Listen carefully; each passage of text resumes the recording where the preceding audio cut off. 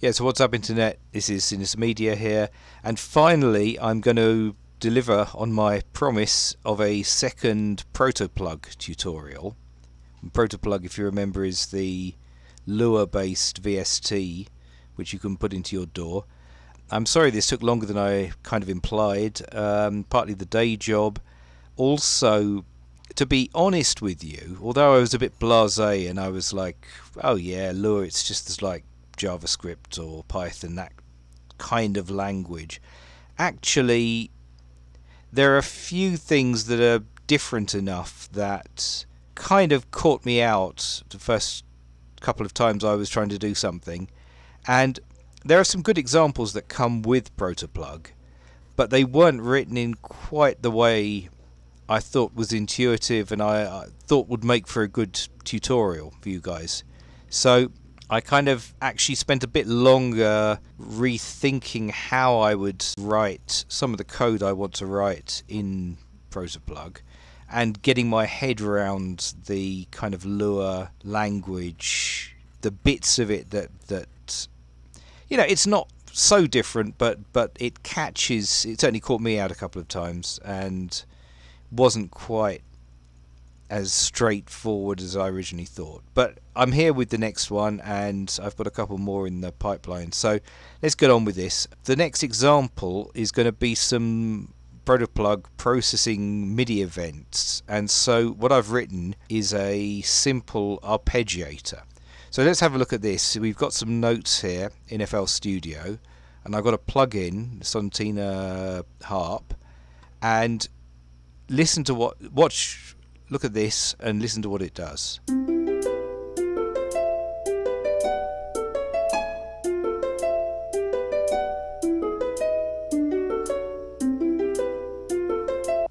Now you might, so it's basically taking each of these notes and it's building an arpeggio, a major scale, a major seventh arpeggio out of it. And you might think, okay, that's just built into the instrument, but it's not the instrument. The instrument is here, and you can see we're actually receiving in this harp instrument the four notes.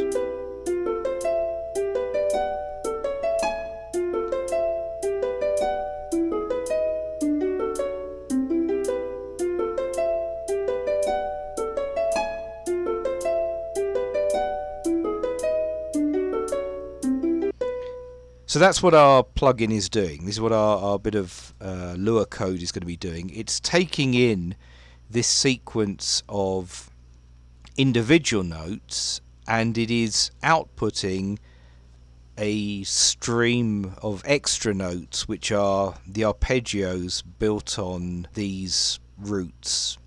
Let's have a look at how it does it. So the first thing to notice about using this Lua plugin to do MIDI, at least in FL Studio, is that we kind of treat it as a separate instrument in parallel with the instrument that's actually going to be doing the playing. It will be different in other DAWs, but I mean, let's have a look at this. Over here in our channel rack we've got the Lua Protoplug, and in parallel with it, or in another channel, we've got this Sonatina harp. Now what happens here is it's set up so that this doesn't actually make any sound. This is just a MIDI processing plugin. But over here I've got it set up in the second tab here. The output port is port 1, and if you look at the Sonatina harp and we go to it, second tab, you'll see that it's got the input port set to 1. So by doing that in FL Studio is how we get MIDI that's generated from this plugin over here, outputting on port 1, and it's being received on port 1 by this harp. So the code runs here and the harp plays there. So that's the kind of setup we have to do something with Protoplug in FL Studio, such that it can take in MIDI from somewhere, and it's taking it obviously from the piano roll here, But actually, if we were to just play from a keyboard into it, I'm just playing the computer keyboard there, and you can see as well any MIDI notes it receives, it turns into arpeggios as well. So let's have a look at the code. I'm not going to write the code in front of you. I'm going to show you the code and talk you through how it works, and I will obviously put this up somewhere for you to download as well. First thing, Lua, we're starting off with a comment, just what this is. I'm calling it a one key arpeggiator. It takes one note in and it generates a chord or a collection of notes, and then it plays those back spaced out in time. That's what's giving us our arpeggio. And as always in these things, we include a Protoplug. That's because Protoplug is the library, that the objects that contain everything. Now there's a couple of functions here that are just about printing out. I'm not going to explain those because that was for diagnostic processes when I was working on this. Like I say, a few things that were a bit confusing about Lua, and it was quite useful to have this function to just sort of print out a list when you need it, but that's not really the important thing. So how is this code going to work?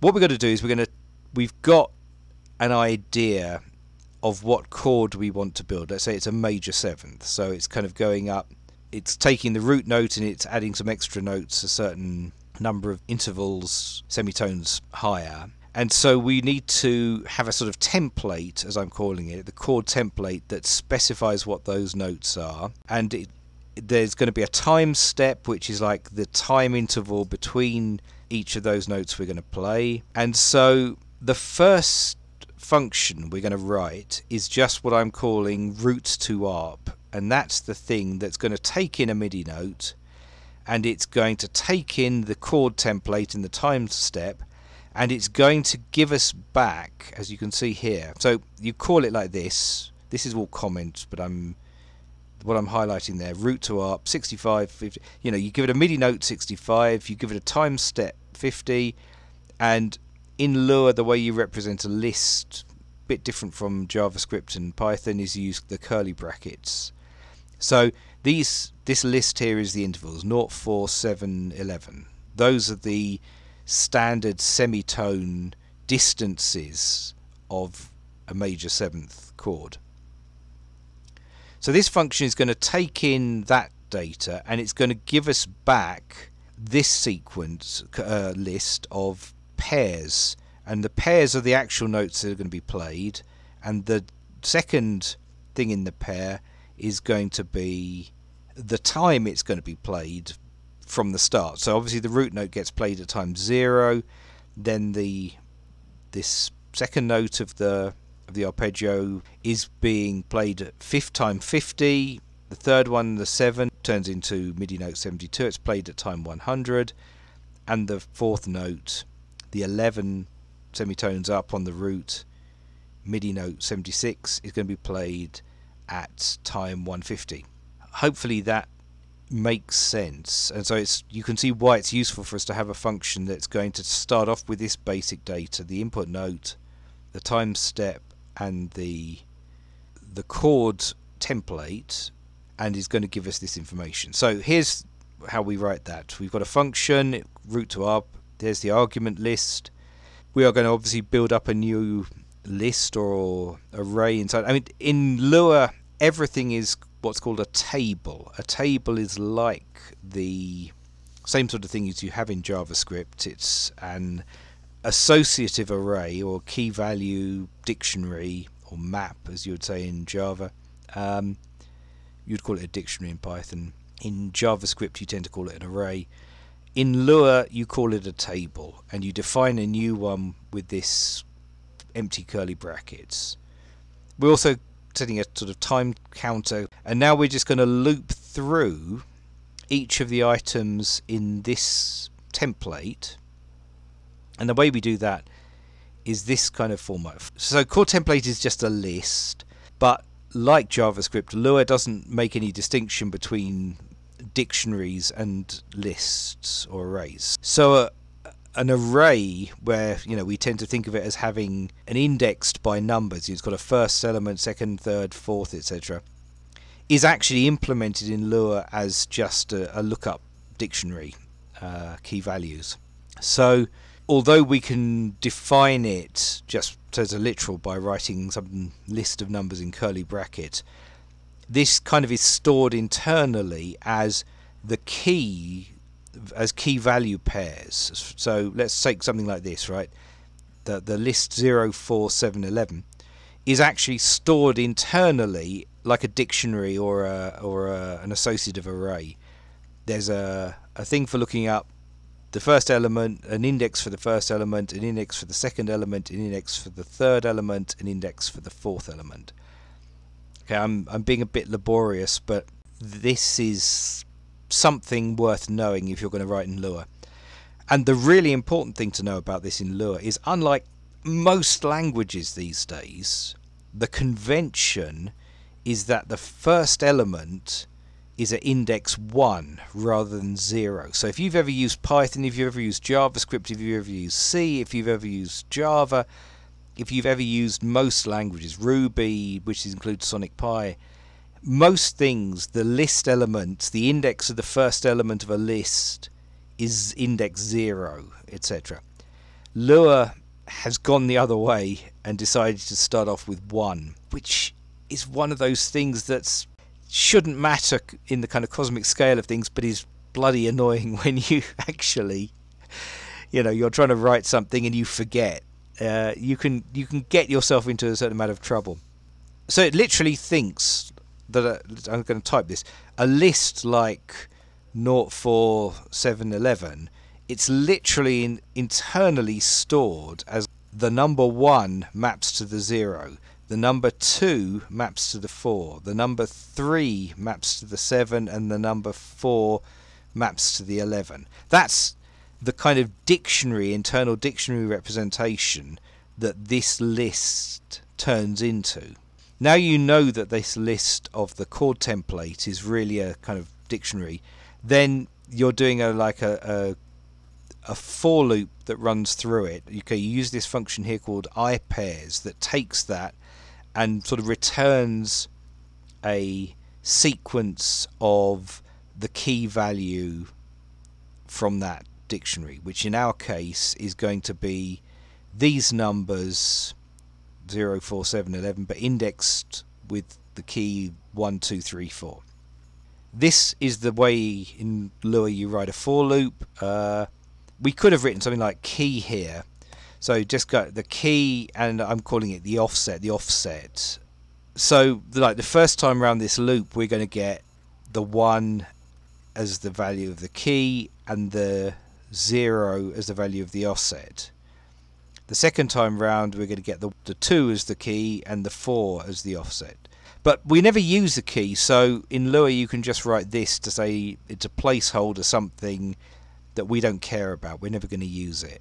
This is a Lua idiom to write a loop that steps through the pairs in this table, as they call them in Lua, that contains our chord template. So basically, you know, what's this going to do? It's going to turn one note into 4 notes. So we've got to create a list called notes to put the thing in, and we're going to run through the 4 items in our template and do something with each item in our template. So what do we want to do? Well, we obviously want to create this pair of things, the actual MIDI note value and the time offset, and we want to put it into this notes table here. And the way we do that is we use a built-in object, or library in fact, called table, which has a method called insert. So that's why it says table.insert. We're basically saying to this library called table, call your insert method,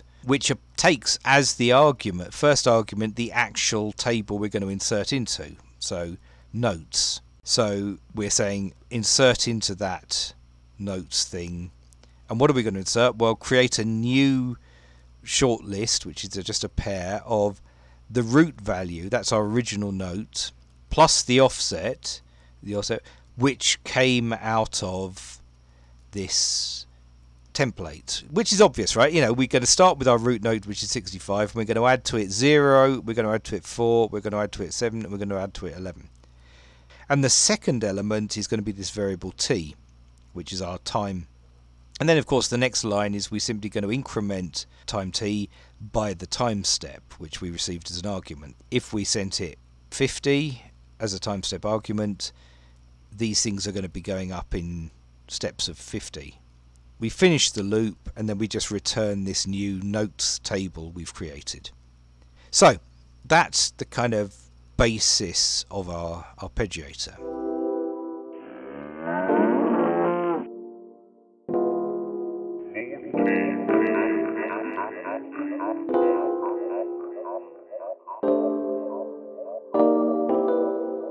Now, the next things in our code, local here declares some variables. In fact, these variables are global within our plugin. So chord template is the definition of our template, time step is 50, and we're going to also now start creating something else. The problem we're dealing with here is time. We are going to create in our arpeggiator, what makes an arpeggiator a bit more complicated than you might think is that we are creating a series of extra MIDI events that are going to happen in the future, right? We run the code at some particular time. In fact, the time we're going to run a lot of this code is when we first receive the root note here. You know, at this time we're receiving a note on, and at this time we're receiving a note off. At this time we're receiving a note on, and at this time receiving a note off. These are the MIDI, standard MIDI things. But when it comes to our code, obviously the arpeggiator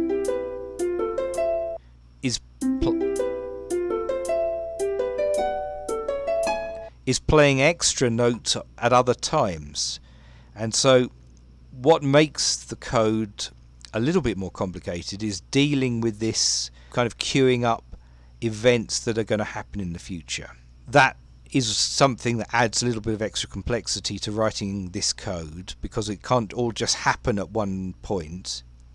But of course, once you understand this is going to be a useful set of techniques for thinking about programming sound and music in general. The way I'm handling this problem is I'm creating this other table or array here called the future buffer. What's the future buffer? That's going to be the buffer of events, things we're going to put in that are going to happen at some point in the future. Some code is going to run now when we receive the original note on information, and it's going to create some extra information that is going to put into this future buffer table, and at some point in the future something else is going to read that and discover, okay, now it's time to play that note, and it's going to play that back. So that's what the future buffer is. Finally, I needed a couple of constants just for the way I represent this stuff. Wasn't going to start creating classes and things for this. I just created two variables called note on and note off. These are constants. This is just so that we know when we're dealing with our things that represent notes on and notes off. So we've currently, in order to generate our arpeggio, we've written our root to arp to turn information about a single root note into the collection of notes and the collection of time offsets we need to play it.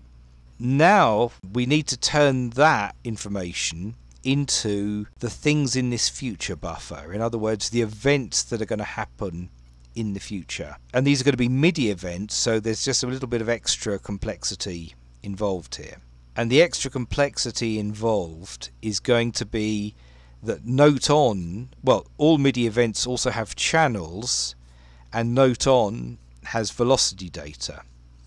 So how are we going to represent this? Well, we are going to represent that as what I'm calling here tuples. Right? Tuples are, again, just another sort of list of data items.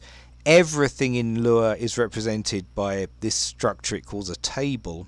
So it's just going to look the same, but conceptually I'm calling it a tuple. Tuple is just a word that is used to mean almost like a record or a fixed length collection of information where the order determines what the information is. So in this context, there are two sorts of tuples I create. One is called a note on, one is called a note off.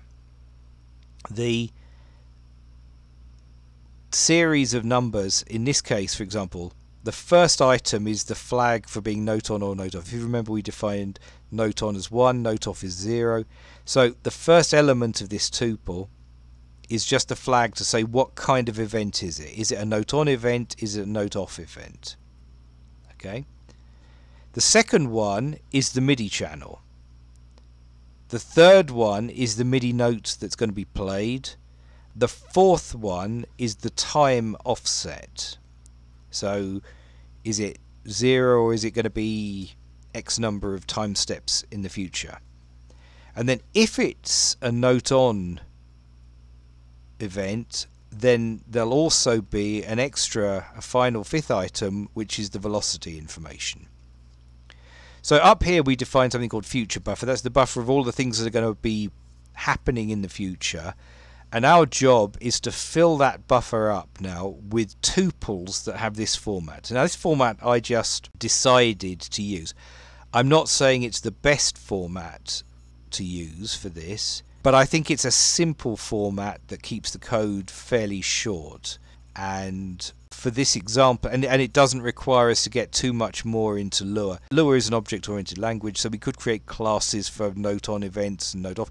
And you'll see that actually Protoplug itself does have perfectly good classes for MIDI note-on and MIDI note-off that contain most of this information. They weren't suitable for this because I needed to also store the extra information about the time offset, which the default MIDI events don't contain. And rather than getting into how Lua creates classes and objects or inheriting or whatever, I just decided to keep it simple with these simple tuples. You may decide you want to do things differently, but that's how this is working. So if we receive either a note on or note off at a particular MIDI note, we now know how to convert it into this collection of notes and time offset.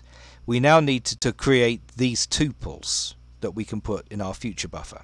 So the functions my note on and my note off, they're going to create these tuples. They're going to update the future. They're going to add them to the future buffer. So the first argument we're going to pass to them is the future buffer itself.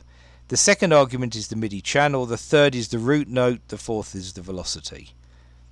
Now, the first thing we do once we get inside these functions is we call root to arp. So given this one note, we're going to generate enough information for the 4 notes, right? You see that in both the my note on and the my note off. First thing we do, receiving the future buffer channel and the root, we call root with the time step and chord templates. These are globals, remember, and we create something called arp, which is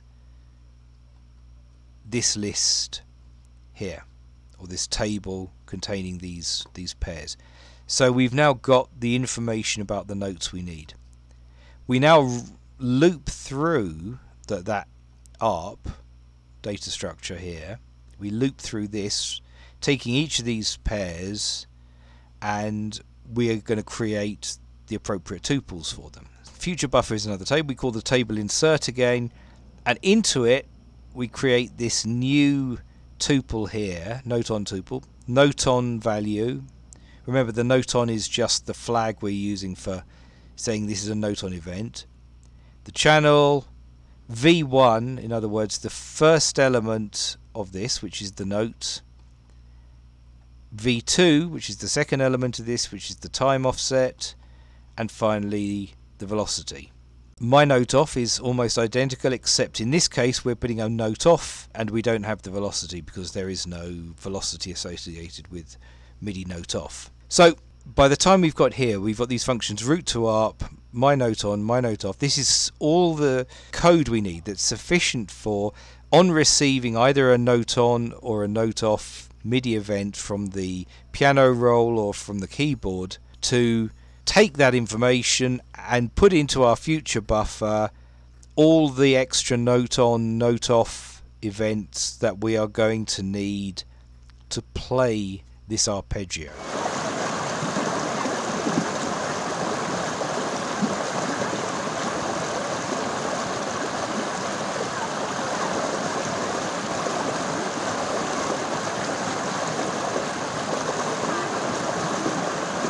So now we come to the part that's now more connected with the VST standard in the DAW. And that, if you remember from the previous video, is this thing called process block. And process block is the code which is called, the DAW is calling this function in the plugin at regular intervals. And in fact, if you remember, there's a kind of buffer size of sound samples in your DAW, and basically that could be 512, it could be 2048, 4096, something like that typically. And every time it needs to refill that buffer, it calls your plugin using this function, plugin.processBlock, to say, do your thing at this point. Now, in our case, we aren't generating any audio from inside this plugin, so we don't care very much about updating the samples buffer. So these first two arguments, they're standard arguments you always receive. The first two are not interesting to us today. We're not going to update the samples, which is the array of sample data, and we are not going to care about how long that buffer is. Perhaps in future we ought to think about that, but we're ignoring it for the moment.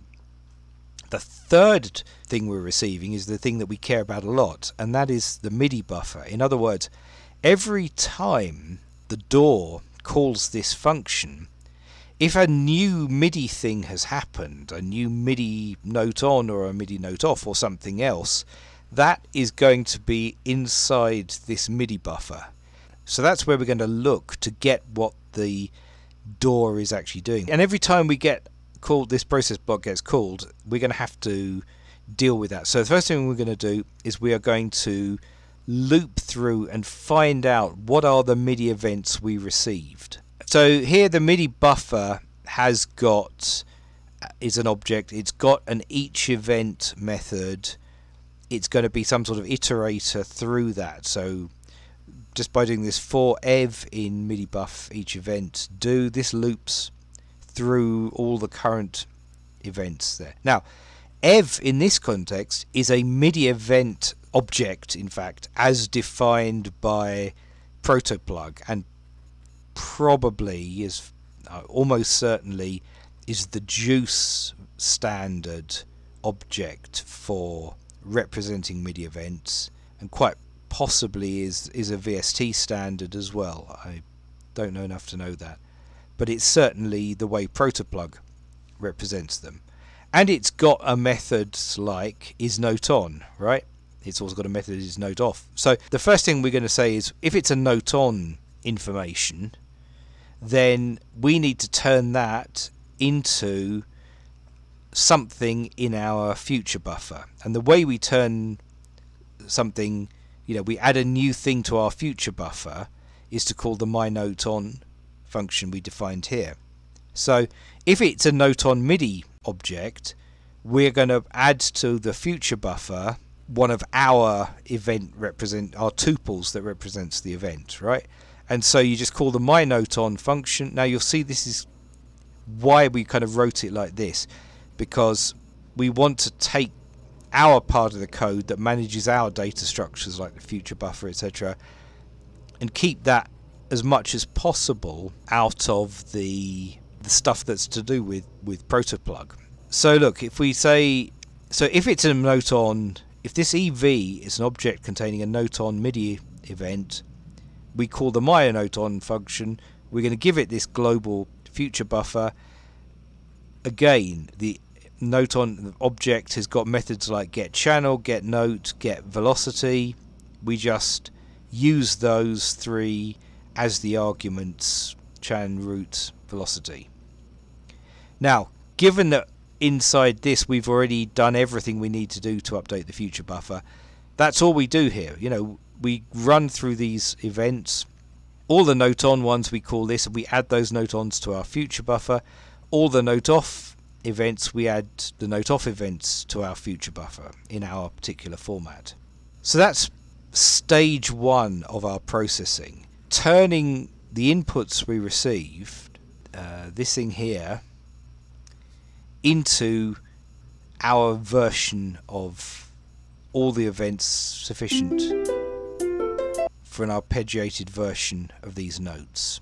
The next thing that's going to happen, and this is all still going to happen inside this process block method, because the process block method has to do everything. All of what we do as a plugin, we do in response to the DAW calls to us, do your thing, and we do our thing here inside this process block. So we've started off by running through that MIDI buffer and taking all the note ons, taking all the note offs, turning them into events for our future buffer.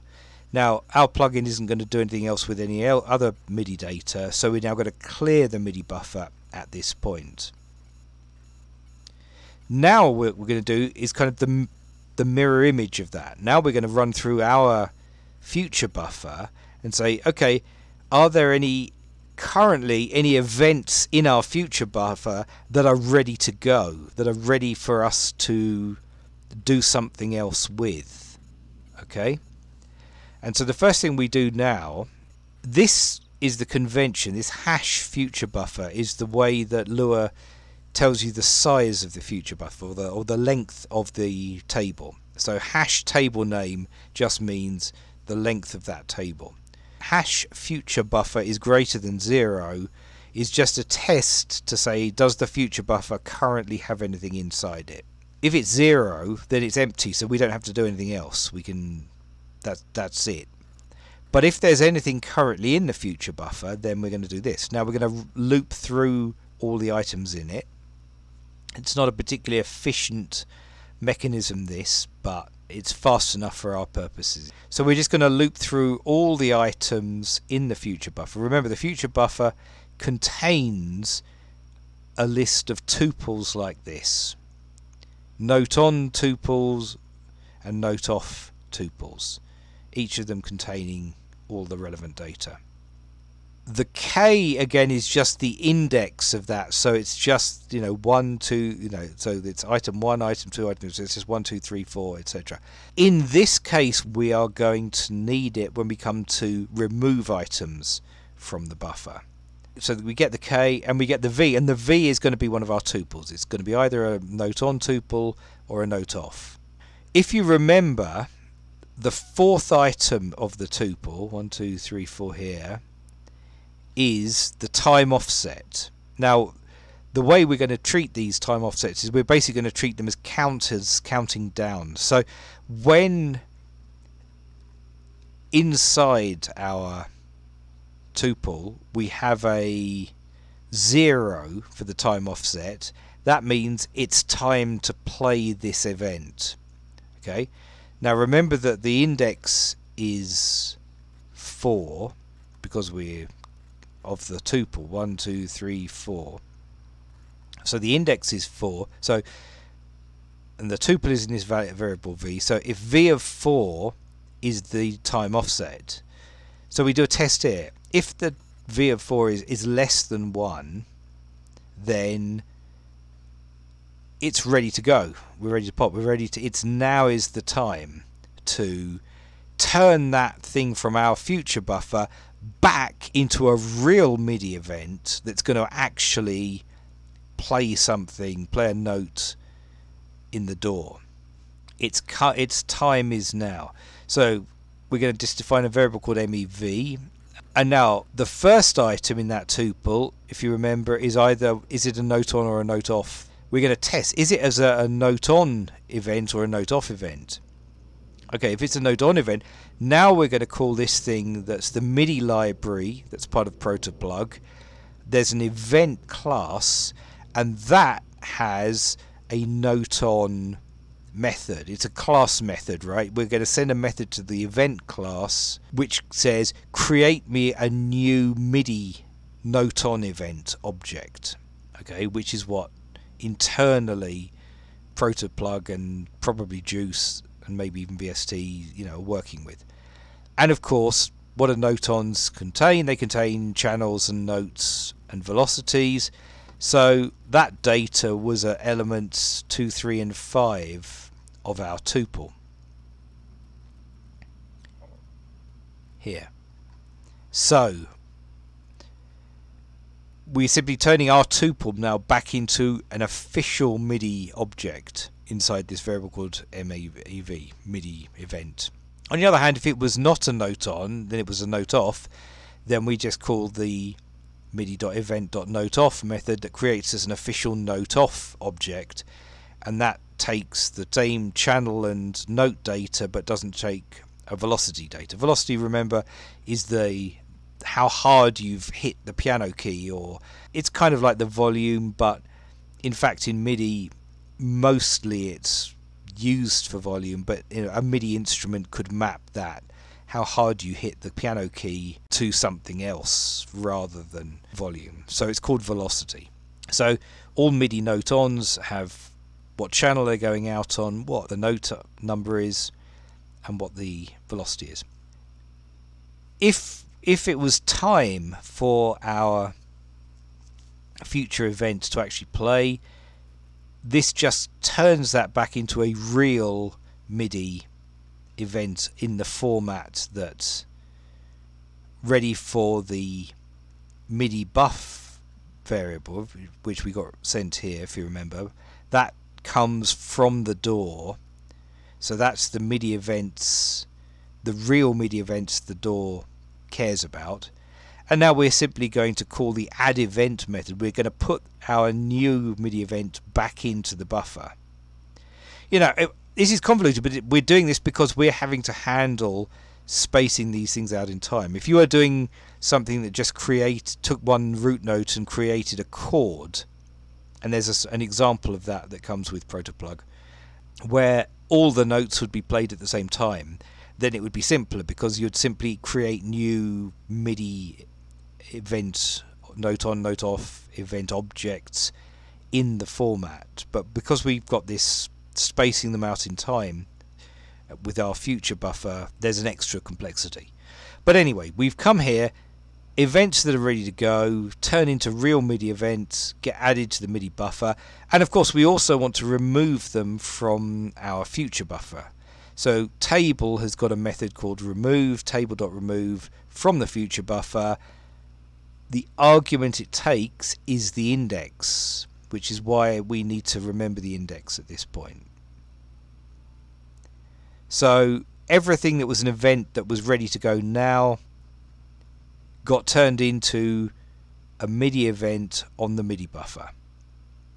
However, if this number in the tuple, let's say here, is not 0 but it's 100, then it's still in the future, it's not ready to go. So what are we going to do?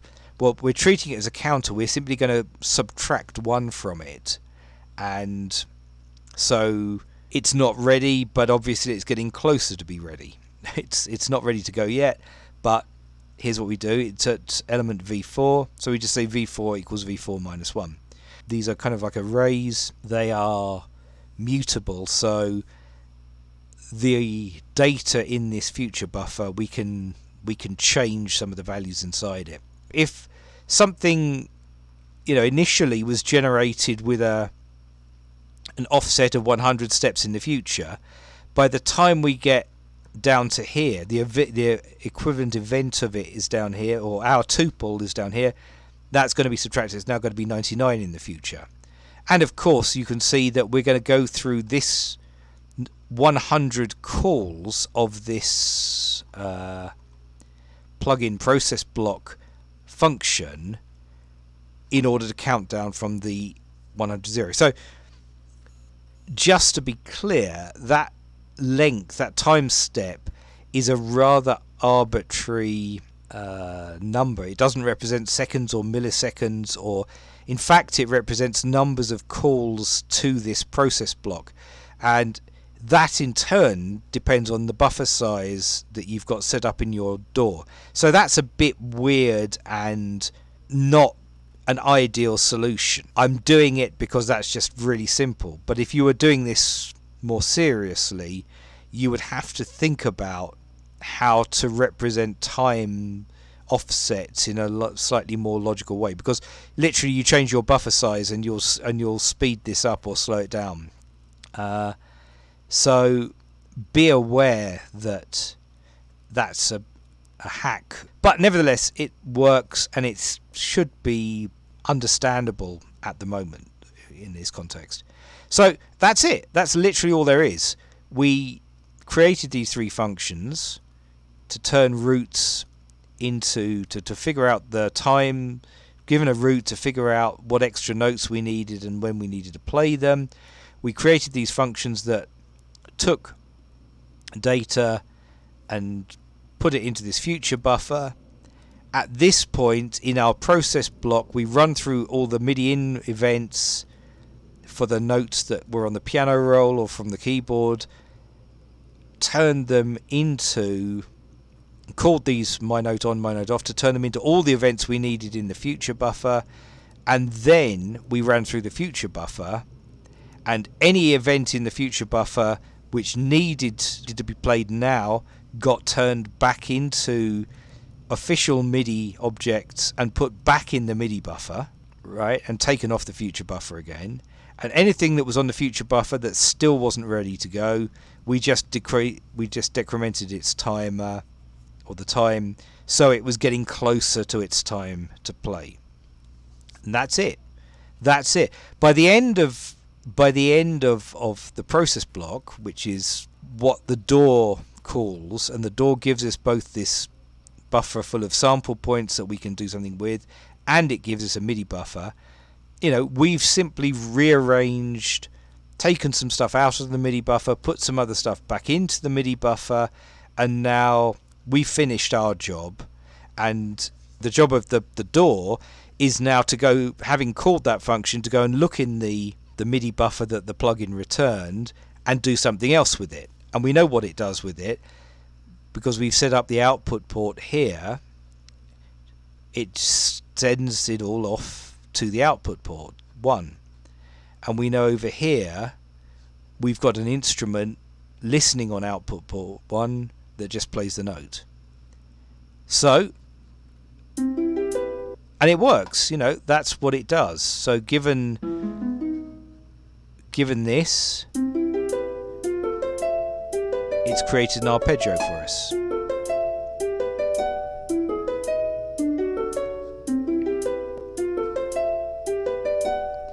Being sent to this instrument which plays it. Now, let's just show what we can, you know, the code is doing its thing, right? If we took that time step and we halve it, we are going to speed up the arpeggio. Oop, but I have to compile it, of course.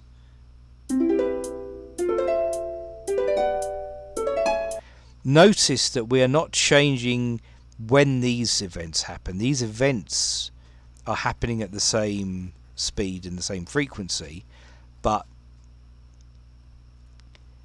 the collection of future events that get created whenever it receives one of these, everything is now much, you know, instead of being 100 in the future, it's only 50. Instead of being 50, it's only 25, etc. Similarly, we could make it longer, and then they would start to overlap.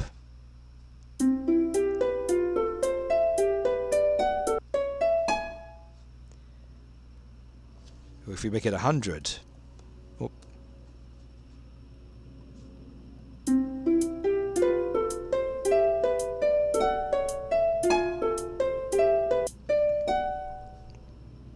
So that works as you would expect.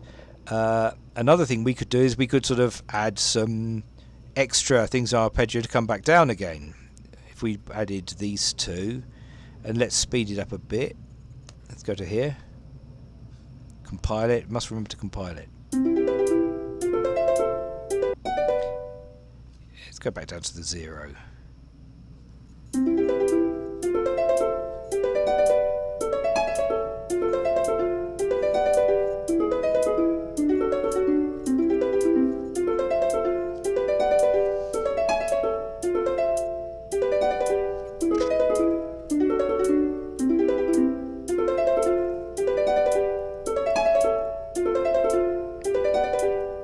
Or just come down.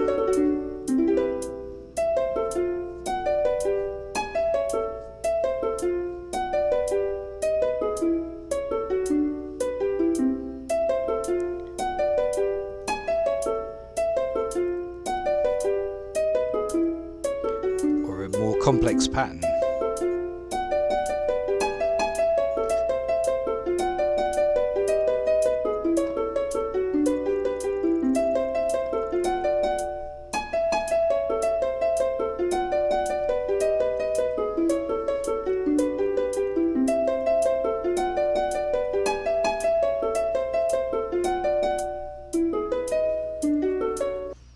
Or that was the major 7th, but we could turn it into a minor 7th.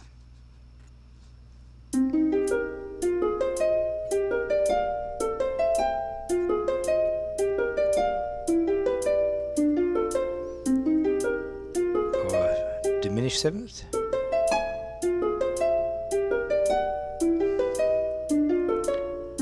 Or some other combination.